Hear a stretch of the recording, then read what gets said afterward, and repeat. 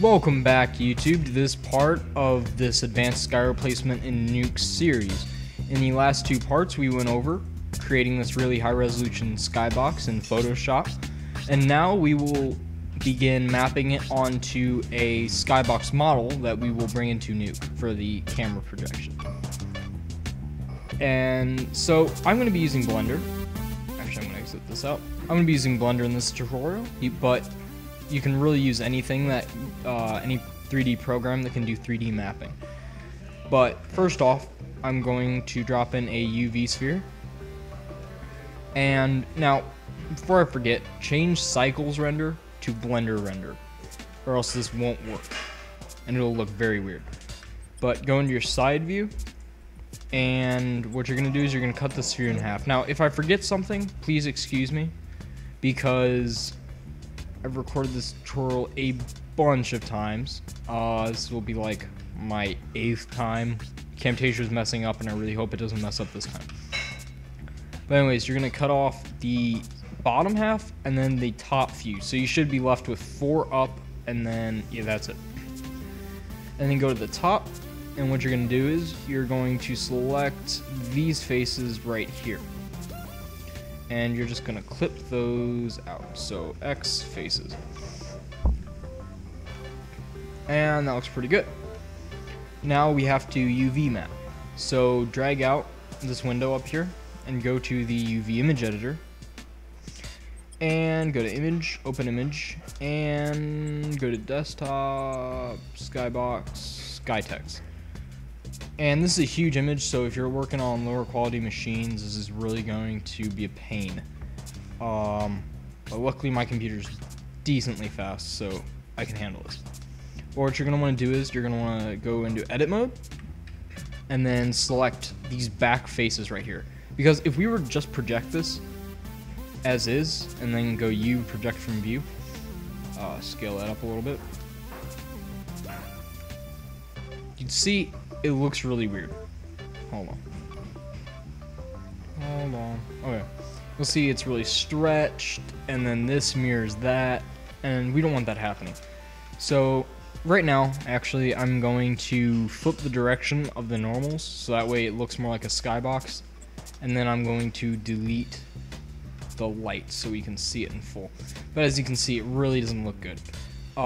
This is what it would look like if we used a camera, an actual camera projection, just to project this onto a sphere. It'd look really bad, it'd look all stretched out and stuff like that. So we don't want that, that's why we're in Blender right now. So instead what you're going to do is, you're going to select the back faces and hit U, project from view, or whoops, no, go into front view and then hit U, project from view.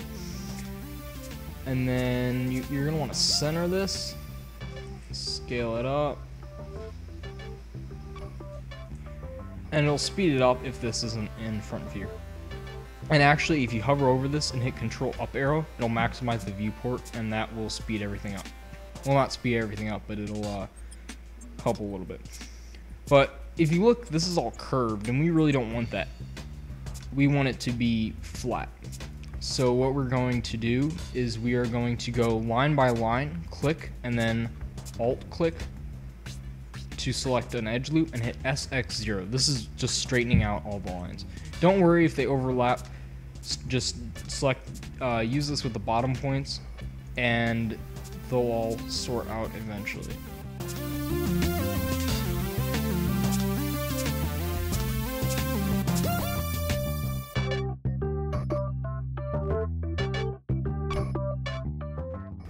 For this, I would recommend using this little edge select tool down here. It speeds it up a lot. Alright, now that you have this, scale this up a little bit. You want this to fit the original image as best as possible, just because we put a lot of work into it, so I don't want to waste it. But now what you're going to want to do is you're going to want to go from the outside in for a little bit and hit SX0. We want this mirrored.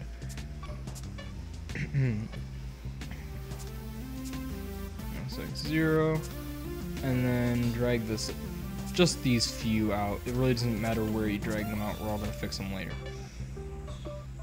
But now what we're going to do is we're going to look at about this one right here. See how these are all square pretty much, and then this starts to distort? We're trying to make these all square. So drag these out.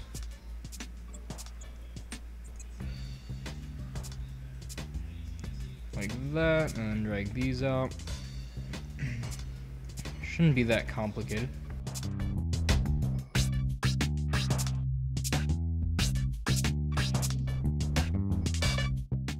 Okay, now that that's done, if you hit Control Up arrow again, and then hit Alt Z, you will see that this front part is really well.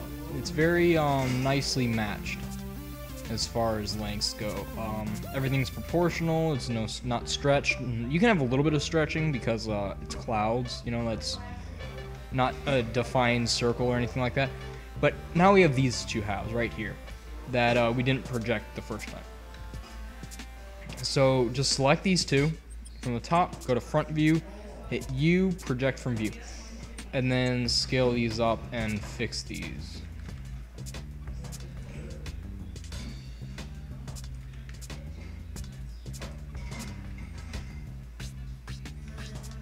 Okay.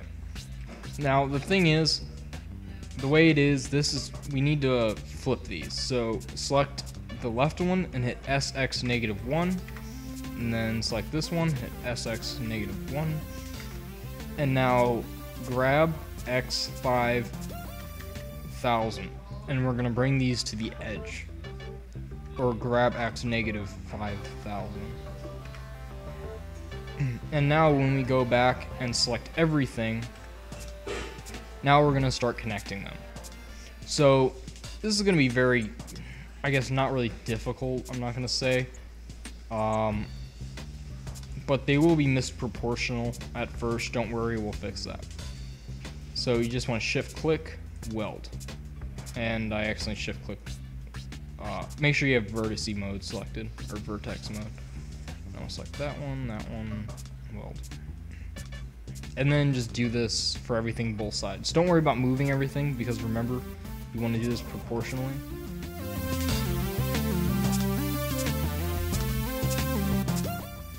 Okay, now once you have those welded, select it, hit SX0,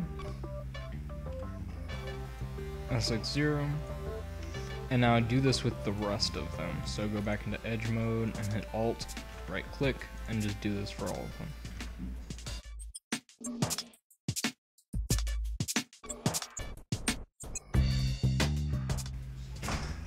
Alright, now once you have all those scaled out, you'll see this is very non-proportional right now. So what you're going to do is you're going to select one line at a time and hit SY is 0. This is really just a tutorial on straightening things out, pretty much. Not really that technical.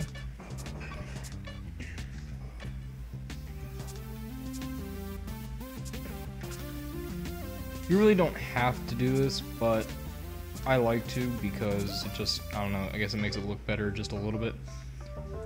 But then do what you did before, where you're making, whoops, didn't want to do that. Where you're just making squares.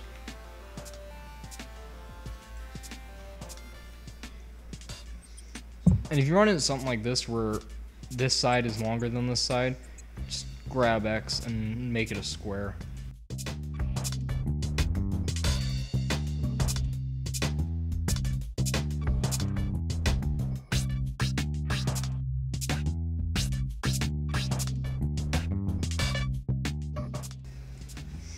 Okay, now when you're done, it should just look like a grid. It doesn't matter if things are a little off. You're really not going to pay attention to it. But this is the finished skybox. Our camera will be in here, looking around. I guess if you wanted to, you could go a little further up. But, yeah, just make it easier, like 4 up and then however many around. It really helps. Because odds are, your camera's not going to spin 360 degrees. You don't really need that last little part in the back. If it does, just make sure you angle it this way first, and then it'll go all the way around to almost 360. But you should be good. Anyways, last step you want to do is, first off, save this. Save as. I already have it saved from the 500 other times I tried to record this tutorial.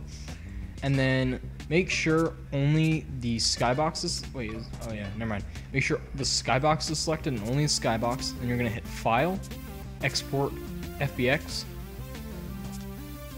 and then make sure Selected Objects is checked, and then hit Export FBX. And that is it for this tutorial. The Monday after next, if Camtasia is working right, I will put up another tutorial, probably the last part or second to last part, something like that. Basically, we'll just be bringing this into Nuke and setting up the camera tracking and all that stuff. So, see you then.